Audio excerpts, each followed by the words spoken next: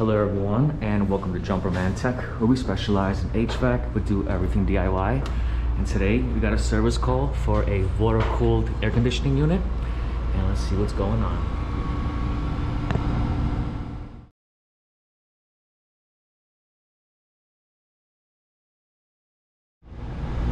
Thank you to everyone tuning in to Jumper Man Tech. So I got my gauges on the unit and we are equalized. These are analog gauges and I converted them to digital, and this is honestly awesome. So I can hear our evap fan is running. We have a water-cooled condenser, so we're not gonna have a fan for that, but it is calling, it seems to be a little bit. Let's check that thermostat. Okay. Front desk, lobby, and vestibule. Should be this one. So it says cooling. Set it down. Okay, it's set to 60 degrees and it's 72 in. And this is the one that must be keeping the area cool. So let's go. If we look closely, we have two LED lights on, one green and one orange. We should only have a green indicating that the system is on and everything's okay, but that orange is telling us not sure how well you guys can see this, but I took a picture of the indications. So we have a yellow and a green on, and that's saying unoccupied, and the only other time the yellow light is on is if we have a condensate overflow. Okay, so I turned it off to make sure that's the correct unit, and this is definitely it.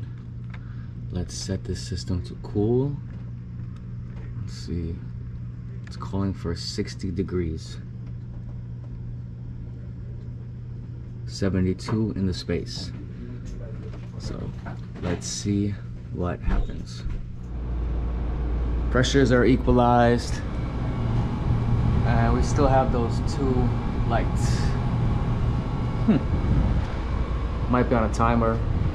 Let's give it a few minutes. All right, so nothing happened. I turned it off, so the lights are off. I'm gonna reset it. Okay. Now we have just a green light. Right now it's just a green light. The orange went away. Now another timer might begin. Supposedly everything is calling for cooling. Let's give it some time to see what's going on. And another way to check if I'm getting that call is to check the thermostat wires. Check Y and R, between Y and R. Okay, I'm really squeezed in here. It's really hard to see anything, do anything. So we got the meter on volts. I'm gonna check between R and Y. We have 14.7 volts. If it was calling, we would have 0 volts. Then again, that 14.7 is strange. Let me see, they do have a comment, so let's check between R and C, see if we have 24 volts here. Yeah, we have 27 volts. So the power goes into that thermostat, and that needs to relay the signal to start Y. So let's give it some time. There might be a timer on the stat holding us out. I would say up to about 5 minutes. We do have the green light now, so let's see what happens with a little bit of time. Okay, got a steady green and orange. It's saying it's unoccupied, and the thermostat is not sending the signal. Let's see if we could jump it out. Okay, everything just turned off. Oh, that was the engineer. He said he was gonna reset the stat. So he reset the stat. We have a green light now, which is indicating that it's calling. I mean, that everything is okay. And now there might be a timer, so it's a whole waiting game here. All right, really hope you guys can see what I'm doing here. Okay, so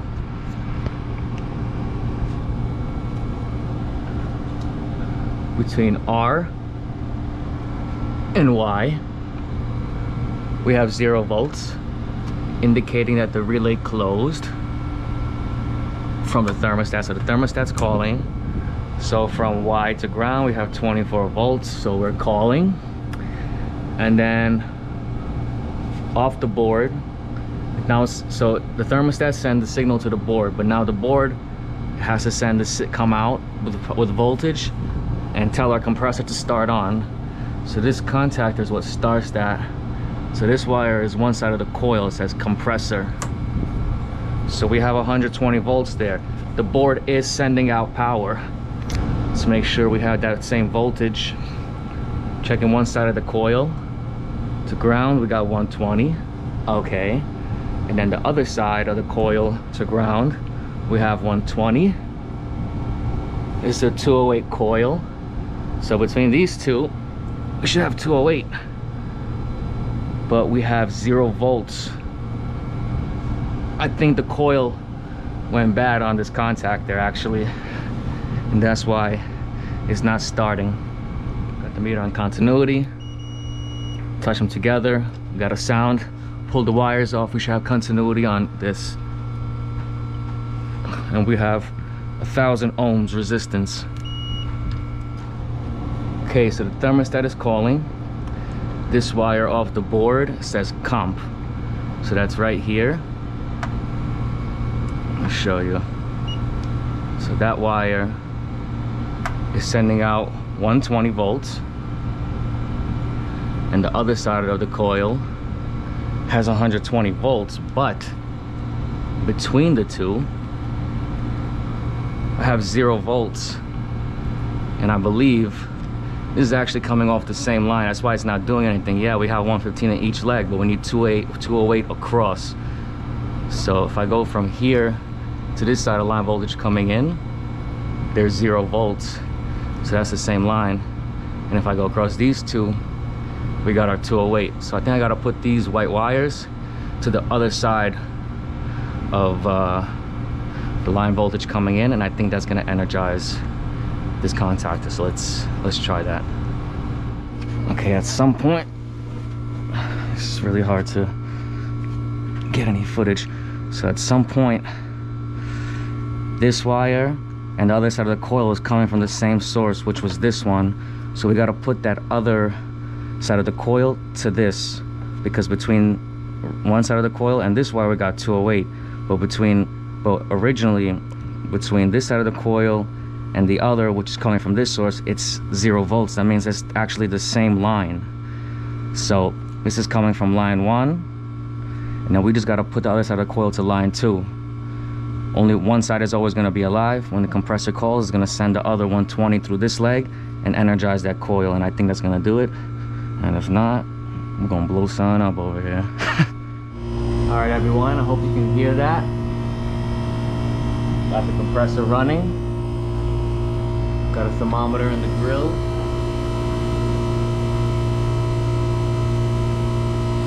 $59 degrees and dropping. And that was it. We weren't getting 208 across the coil. So 58 degrees and dropping sounds good to me. If anybody found this video interesting or helpful, please drop a like, comment, and subscribe. And I'll catch you all next time.